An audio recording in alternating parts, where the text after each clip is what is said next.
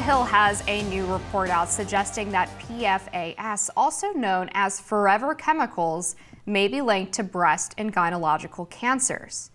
PFAS is a class of chemicals that have been found in everyday consumer products like cookware, including Teflon pans, waterproof apparel, cosmetics, and stain removers. While scientists have found evidence that exposure to these chemicals can lead to adverse health outcomes, including testicular and other cancers, finding a link to gynecological cancers has proven difficult. Now, in RoundUp, which is a popular weed killer used to do exactly that, has also been linked to cancer. Chemical giant Bayer, which produces RoundUp, was forced to settle to the tune of $10.9 billion with a B dollars to victims of the gardening agent. Now, the company is lobbying lawmakers to pass legislation that protects it from lawsuits stemming from the cancer-causing product. Bayer is targeting Iowa, Idaho, and Missouri, where farmers rely heavily on RoundUp to protect crops. Identical bills that would give Bayer immunity have been presented in each of those three. It passed in Iowa, was defeated in Idaho, and is awaiting debate in Missouri. And Bayer denies the claims. So, $10.9 billion is a lot to settle for if you're denying these claims. And Bayer actually supplied wording for the bills in these three states. And I think this is such a case study in how corporations are far too interwoven with the people who make policy in the United States, just foregoing consumers of the products, the food grown in Idaho, Iowa, and Missouri. This isn't just about the people living in areas where the groundwater is affected and where, they're coming into contact with this RoundUp. It's probably affecting everyone who's eating food from these places. And so to have the legislators of these states so in bed with the corporation that the corporation's supplying wording for this piece of legislation that would protect them from lawsuits for a cancer-causing product, it's really insanity. It's really terrifying. Right, and a lot of people use RoundUp just on a personal basis too, to kill weeds in their lawn. And I mean, I'm sure plenty of people don't realize that they need to be wearing gloves, masks, personal protective equipment to the level that they need to be in order to protect themselves from the chemicals getting into their bloodstream. But it's a very, very popular product. And I think it's also worth pointing out that Bayer purchased Monsanto in 2018 for $63 billion.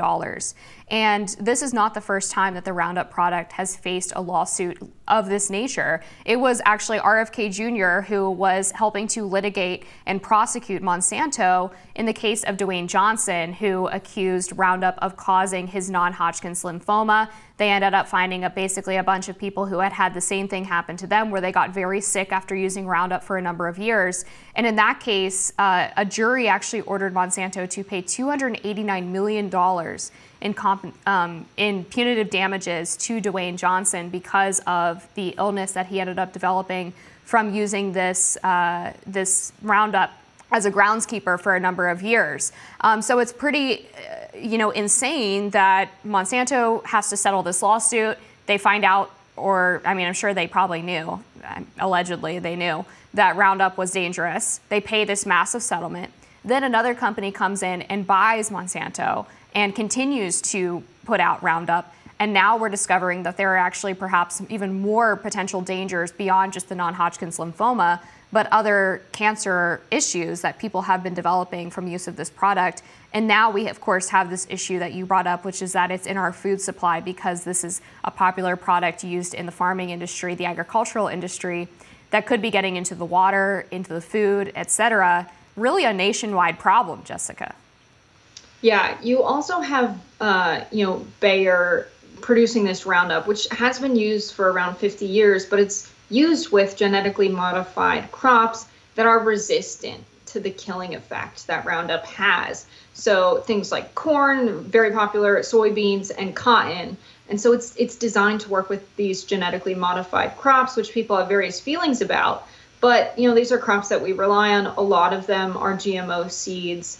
And regardless of how you feel about that, if the RoundUp itself is something that's causing cancer, what's the purpose of defending its use? Or rather, not even defending its use, because the legislation isn't preventing a ban on Roundup. It's preventing people from suing over getting cancer from it. So as a lawmaker, what's your stance here? How do the people benefit from a piece of legislation like this? That's a big question I have. And you have Republicans not really addressing that crucial point. They're saying things like, this product ultimately is a tool that we need. In these states, you do have Republican-controlled legislators. So I really want to hear from these politicians directly. Why are you doing this? And of course, you have Bayer with registered lobbyists in these states where they have a huge economic direct impact on life in this state, in Iowa, in Idaho, and in Missouri. And in Missouri, we saw the amount of lobbyists more than double in this past year before this legislation was introduced in the states. And that's very concerning that you have politicians essentially being bought out by these lobbyists to do something that has no clear positive impact on the people living in the state, but a very clear positive impact economically for these corporations. Right. And back to this lawsuit I mentioned against Monsanto that RFK Jr. was involved in, I do want to point out that was reduced on appeal to $21 million, but still obviously a substantial amount. And I think he is one of the few presidential candidates that really makes this a central part of his platform. He's talked about his desire to rebuild American soil, to get pesticides out of the food supply. He said he would weaponize federal agencies to squeeze pesticides and herbicides out of U.S. farming practices.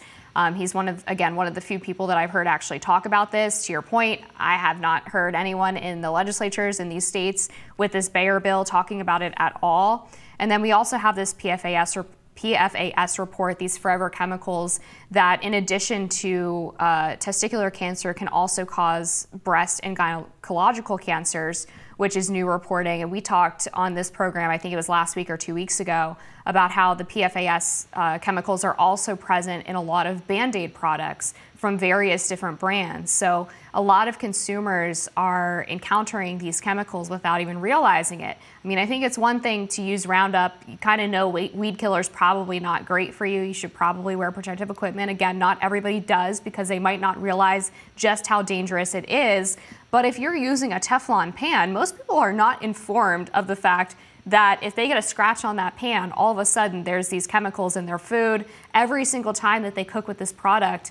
And cosmetics are listed here as well. I mean, people putting makeup on their face don't realize that there's chemicals in there that could be damaging to the skin barrier, could eventually cause cancer. There's a lot of lack of information that's going to the consumer so that they can make educated decisions about the products that they choose to use. And these companies seem to make it intentionally very cumbersome for consumers to understand the potential risk of using some of these products.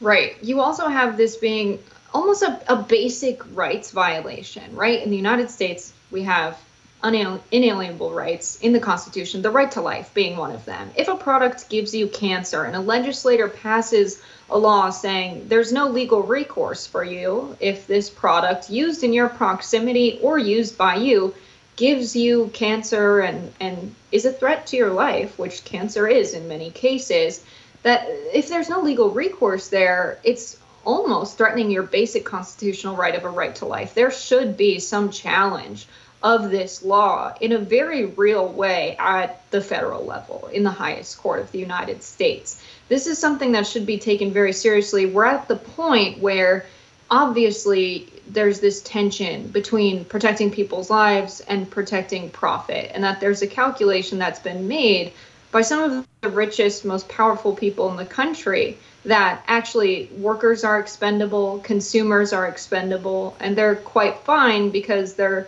profiting. And these lawsuits are something that cuts into their revenue, cuts into their profit margins, which cuts into their personal money in their pockets. And I think most people think about human life as something that's not something that can be bought or sold. In the beginning of the pandemic, when we had this movement of really valuing essential workers, people doing the jobs that we need to stock the shelves, that we need when we're sick and we go to the hospital, that these people are super valuable, but their pay doesn't reflect that. How much they're valued economically in society is not something we've put a number on, but we have this gratitude for them. But I think it's time they have that same respect in terms of their legal rights, their ability to sue, if a corporation profits off of a product that risks their life. And imagine these workers in these factories. You have over 500 workers producing this glyphosate that's in the Roundup in Iowa, and I believe it's 800 in Idaho. What about those workers' right to sue? They're just trying to work for a living. And so I think people will really question corporate power in the United States in moments like this, where it's obvious that they're putting profits over people's lives. Right. Stories like this really cut against this libertarian impulse that corporations would never do things that are bad for their customer because it would hurt their bottom line, because consumers wouldn't like it. Obviously, this is proving that that's not the case. The Charles Koch Institute teaches its young fellows on this idea of good profit, which is that corporations are incentivized to only do things that are good for consumers because they will return in kind with continuing to buy their products. And it seems like that whole premise is very fundamentally flawed when we look at the way that corporations do behave in reality when they're actually faced with these economic decisions. We'll be back with more Rising after this.